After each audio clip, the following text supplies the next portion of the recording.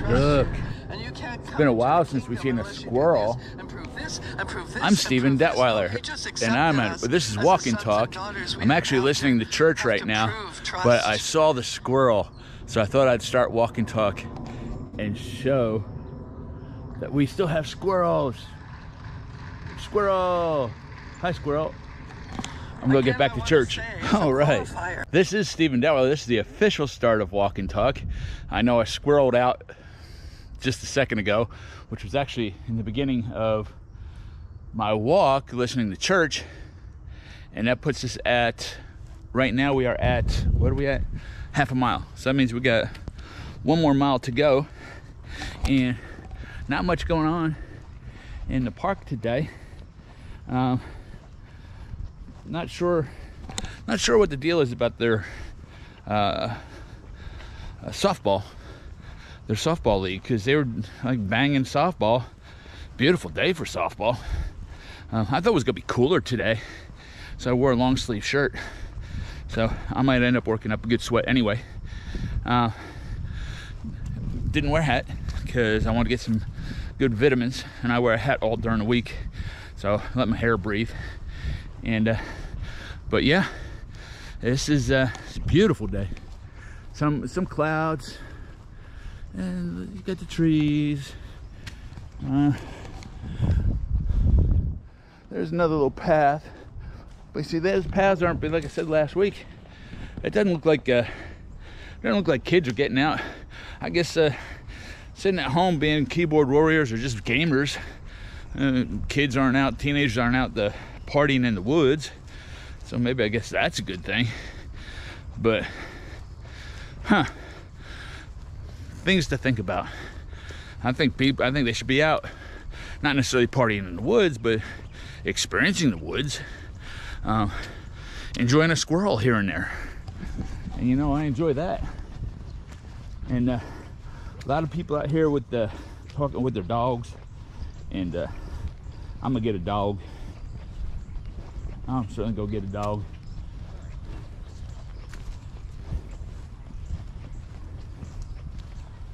What type of terrier? Schnauzer. Miniature Schnauzer. Miniature Schnauzer. Yes, sir. Man, I used to know all my dogs. I used to watch Westminster Dog Show and stuff. I used to know all my breeds, and I've lost it, but I'm like, I know what that breed is. I know exactly what it's called. It's called age. I know exactly. Well, it's just not being into it as much. I'm just looking forward. I want to get a German Shepherd. Oh, that's I've had Shelties like all my life. Okay. And I used to have like $1,000 Sheltie I had bought for my ex-wife. Raised him. He was smarter than a whip. Oh, they are. But man, it came down to the fact I want a German Shepherd. I owned a wolf. He was 3/4 wolf. Wow. And I had a dingo who ended up living with us when I had the wolf, and those two were crazy together. I can imagine. I couldn't control those guys. I could not figure out. I had horses, but I'd lock them up, and somehow the next day they'd both be out. I said, where? How? How'd you do it? Right. The wolf. Yeah, Smart. Too smart. Way too smart. He was way too smart. Way too smart for me. Yeah. Well, German Shepherds are pretty doggone smart too. So. They're very loyal and can be very passive when they need to be passive, but very aggressive when they need to be aggressive, and that's what I like about them. Kind of like the ultimate dog.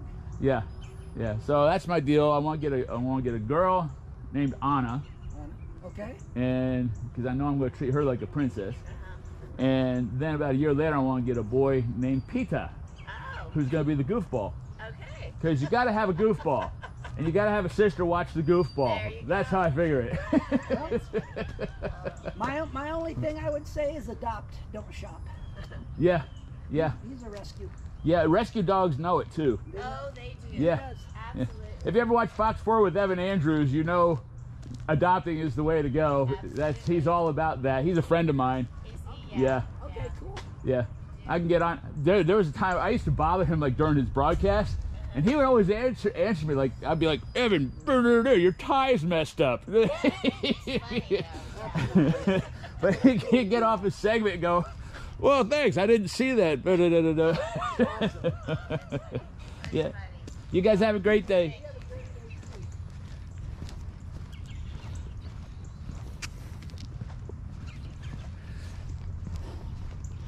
See, that's what's fun. People are fun, and I enjoy people. You have to enjoy people. A lot of people you don't enjoy, but then that's when you have forgiveness and you don't get offended. That's what the sermon was from Patricia King today, was about not being offended, not getting offended. Because offense can take you down. So if you can let it go, let them go. Remember, you're not doing anything for them when you let go of offense. You're doing it for you. You don't let them live in your mind. Don't let them live in your heart. Don't let them take up space. Pray for them that they will receive Jesus Christ, that they'll receive the peace of God, where that they were once the offender and causing offense, that now they're the ones that live with a life that says, no, we're not going to strive. We're not going to be of offense. Hey, look, there's a bug on my glasses. Oh man, it just smeared on my glasses. Now I gotta walk with a smear on my glasses. Oh man. And so, yeah. So that's what we gotta do, is to pray for folks. We do need to say, hey, I can't take offense about this. Our lives are too short, man, to be all up and enraged about what this person did, or what that person did, or that person cut me off, or that person was an a-hole. Pray for that person, that they find peace with God, and that they no longer live an a-hole-ish life. And I don't know. I wonder about me sometimes, and I'm sure you wonder about me sometimes too. And but that's what we got to do. And so I was walking along. I was walking along this morning. No, I was sitting along. I was sitting there this morning. I was thinking about, little things that I've done to change my health. Now, I have one thing. I watch the little ads by like Dr. Gundry and others that give you just enough information that you don't have enough information unless you buy their stuff. But if you listen to them enough, you get enough information to start using some information. And so one of the things that I've done is I've implemented eating kimchi for the probiotics. A lot of the probiotics that you buy in pill form and stuff never make it past your stomach. They don't get into your intestinal walls, and that's where the probiotics need to be, and that's what heals your intestinal walls, so you don't have the little tears and stuff. Your intestinal walls are very, very thin, and you need the probiotics to help strengthen those. And I'll tell you what, I feel a lot healthier. I started this is about 4 weeks now, I guess. I started implementing that with every dinner meal. When I get home and I'm making dinner, I start off with some kimchi. Now you can get the same results with sauerkraut. That's both made out of cabbage, and they're both fermented and fermenting cabbage. It's that fermenting process that grows the probiotics. And so that's something I've done for my inner health, because it's in your gut. And when they say gut, a lot of people think just stomach when they say gut. No, your gut is your whole digestive tract. So when you hear advertisements about gut health, they're talking about from your stomach through your upper intestines, your lower intestines, through your colon. That's your gut health.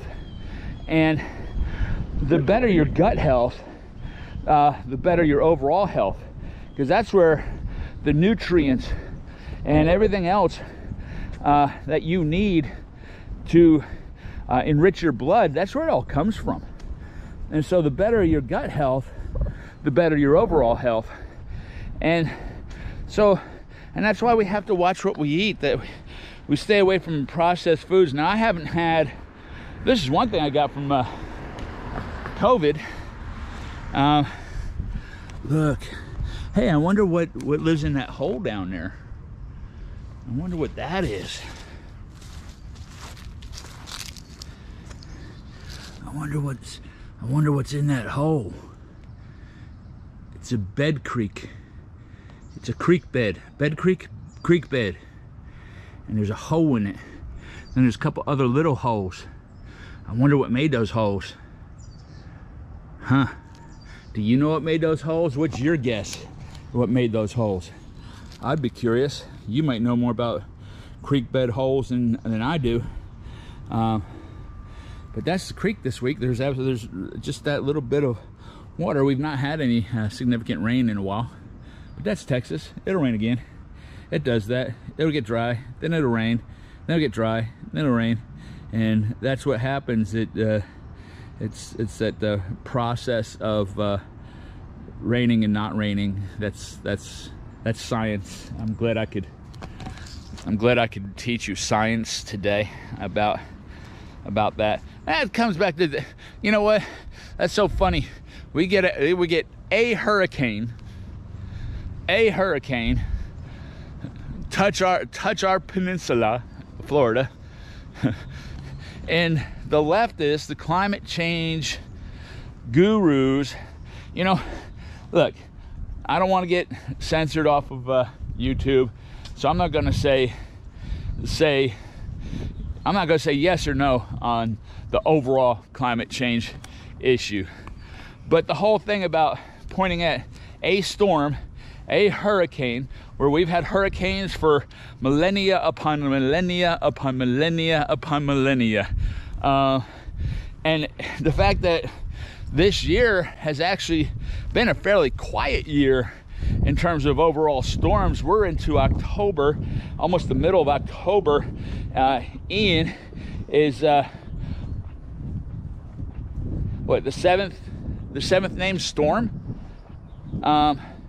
You know, and it's tropical storms when they get named. So it's been a very light hurricane season. And when seasons change, that means the climate has changed. So in that respect, I'll have to agree that there's climate change. Now you can just cut that out. So Steve agrees that there's climate. No, guess what? The climate right now in Texas has changed from a very hot summertime climate to a cooler fall climate. It's called seasons. We don't get the vast swing of seasons here in Texas, but we do have a swing of seasons. The hurricane came because it was hurricane season. We've been having hurricanes way before these climate change things have been brought up. Like I said, I'm not gonna be taken off YouTube because of I'm spreading propaganda or this. I'm just saying that we have hurricane season, and it's been a light season. And my point is, stop trying to point to things to try to support an agenda. If an agenda is supportable, it'll support itself. You don't have to make it happen. That's my point. And that's what it is. I think I'm a mile in. So anyway, my health is better. Back to my health. I did want to address the hurricane,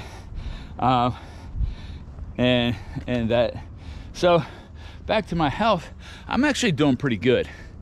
Working on my gut health. I gotta say, I'm still weighing in at an average of 330 pounds. And I exercise 6 days a week. You know, this, I call it, you know, I do this 1.5 miles, and that's my 6th day of exercise. I do strength training 5 days a week before work. I was getting back to what COVID, when I came out of COVID, dude, I can't even, man, the smell of sugar, cane sugar, sweets like that, cake, ice cream, it just makes me sick. Can't eat it, don't want to put it in my mouth. I'll spit it back out. So when it came to COVID, it did change my tastes, but it gave me a very bad taste in my mouth when it comes to confectionery sugars and cane sugars and things made out of sugar, like pies and cakes and ice creams and stuff. And I haven't had any of that stuff. I mean, I was a guy that would reason to myself, calorie wise, why I could go and buy 75% off cake at Kroger's and basically eat the whole cake, but then justify that I could work out those calories during the week. But you can't. It's not good for you. It's not, you can't do that. So actually, I've had not even temptation to get any of that stuff. I have a can of Ready Whip in my refrigerator from last year, from last December, and I was going to use that to do the 1 chip challenge as one of the things to use to calm things down after I met the 10-minute or 15-20 minute challenge, whatever the case was. It's still there. I've got real maple syrup in the refrigerator. I can't even bring myself to eating that. I just can't eat the sugars. Now I do use pure liquid stevia, which is only stevia.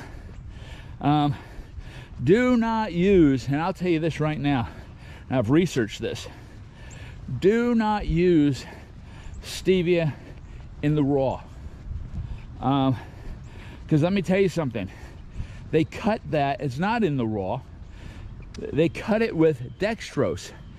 Dextrose will spike your blood sugar like I don't know how many times, it's like 100 times or 1,000 times, many times more than what cane sugar will do. So sugar in the raw, stevia in the raw sounds, hey man, this is good for you. I'm using stevia in the raw, and I was using it because I'm thinking, man, how good, but I was gaining weight and my blood sugar was still messed up, and but I'm like, I'm using the right things. But no, when I found out about dextrose and that they're putting dextrose in there, same thing, don't eat sucralose. Those things will spike your blood sugar. So my point of view is, my opinion is, don't use sugar or stevia in the raw, because what they're putting with the stevia is totally counteracting the good benefits of stevia. What I do, and I will back this up, PLNT, it's a product, the product name is PLNT liquid stevia, and that's what it is. It's liquid stevia. That's what you're getting stevia, and it works real good, tastes real good, it's not bitter, and I get it at the vitamin shop, and probably about once a quarter they put it on as a BOGO, buy one get one 50% off, which puts it into a good price range for buying it. And I'll get 2, and that'll usually run me until the next BOGO. Really good product. So I still like to have, it's weird because I still like to have like my coffee sweet. I still put that in, like if I'm making a smoothie with bananas and milk and protein powder, I'll put the vanilla stevia, liquid stevia, the PLNT stevia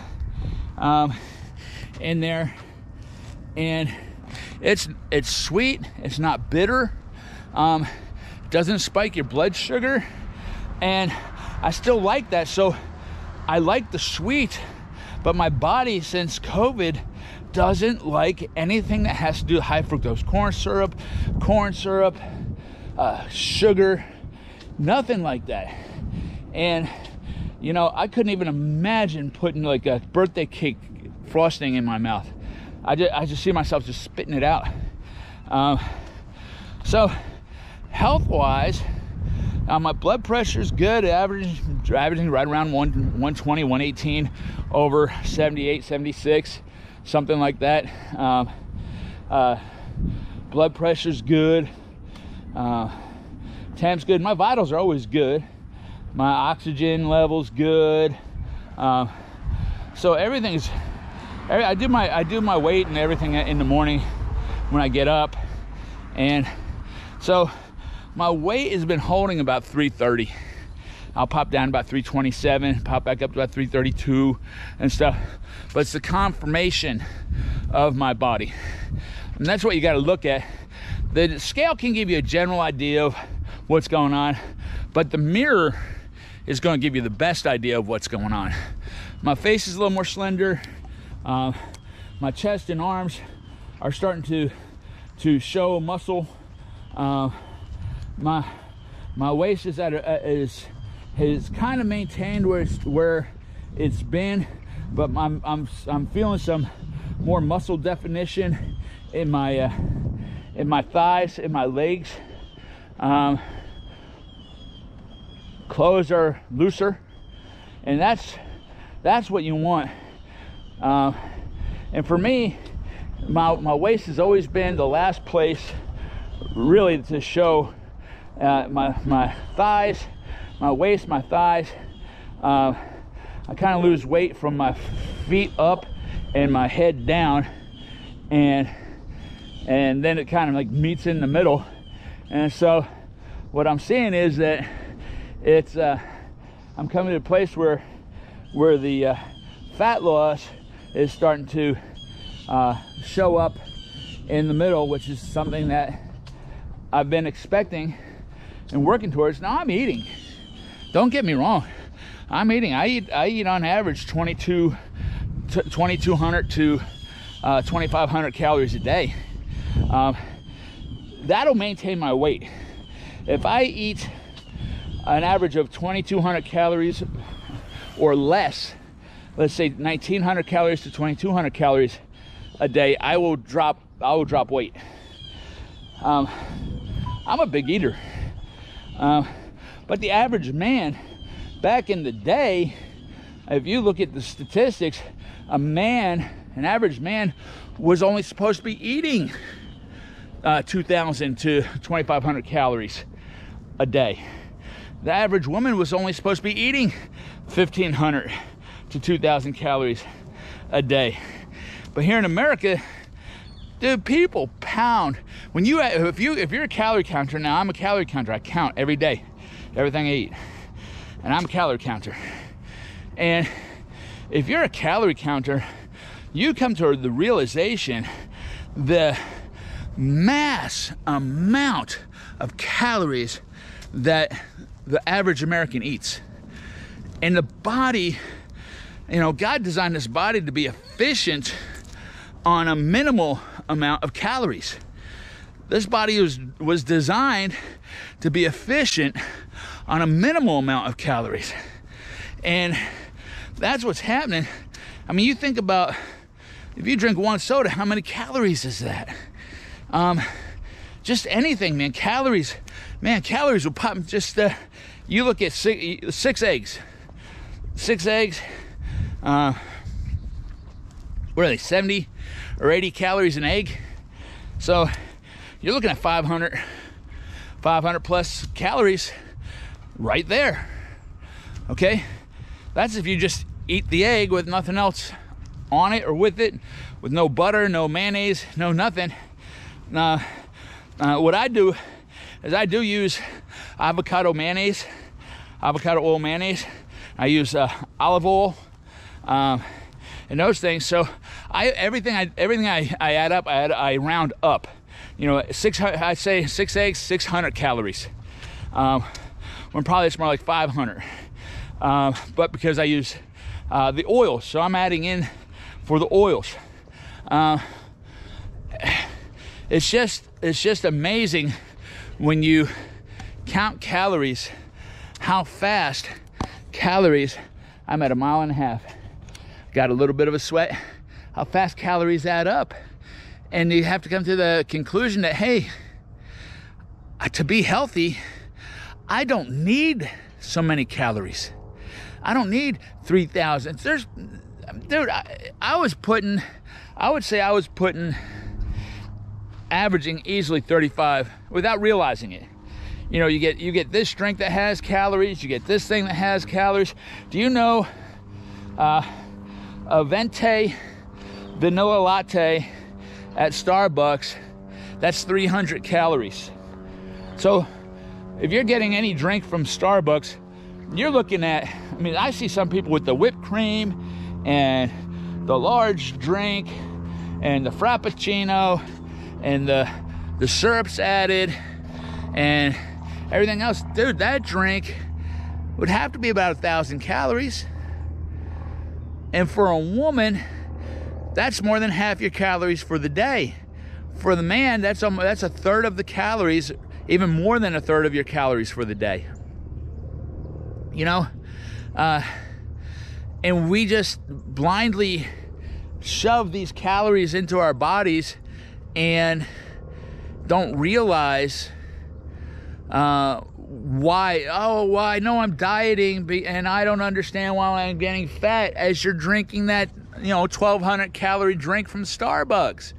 I just had a few drinks today and I had this, you can have pizza. Just know how many calories are in that slice of pizza. People that you don't have to count calories. Well, I would just say for me, I have to count calories. Otherwise, I will be blindly shoving stuff in my mouth thinking that I'm doing good and I'm eating right. And next thing you know, I'm probably eating 3,500 calories and I'm getting fatter and fatter and fatter. I don't want to get fatter and fatter and fatter. And you don't either. We want to have good health. And I guess that's mostly my walk and talk for today. It was just like an update on my health, what I'm doing for my health. Like I said, my body contour is getting better. That's the deal. We just did 1.5 miles, and that hitch in my giddy up that I've prayed for 2 weeks in a row started to come back and then just went away. Pray, let God show you things. He says, call on to me and I will show you and I will answer you and show you things that you don't even know. But if he shows it to you, you're gonna know. So I'm gonna drink some water, and I've had a good walk and talk. I forget what I started off with, but we talked about some things, and I'll just put it as the heading of my health and health update, maybe. But I'm in good health, and I take my Mega Man vitamins, which has stuff for my eyes and everything else, for over 50, and I do supplement more with about 3,000 milligrams of vitamin C. I do that, and I do have vitamin E and garlic. That's basically because the Mega Vitamin for men also has stuff for the prostate, so I didn't have to re-up on buying stuff for the prostate, because this is a really good vitamin from GNC, and I get it cheap at the Walmart. When I saw that at the Walmart and the price it was at, I was like, what? And so I just started buying it there, and because I always thought it was a good vitamin. If we were in England and the UK, it'd be vitamin. And if you have a garage in the UK, you have a garage. I learned that stuff from watching Escape to the Country. And if you haven't watched Escape to the Country and you want to see some really great properties and countrysides and 2, 3, 4, 500-year homes that are just beautiful, watch that. It's an English show. They got like 11 seasons on Roku right now, so you can watch that. But that's how you say garage. You say garage. And vitamins. You gotta take your vitamins in your garage. And So I'm learning UK English is what I'm doing. So anyway, that's my update. We're just about 30 minutes in. I love you. God bless you. And I'll see you next time.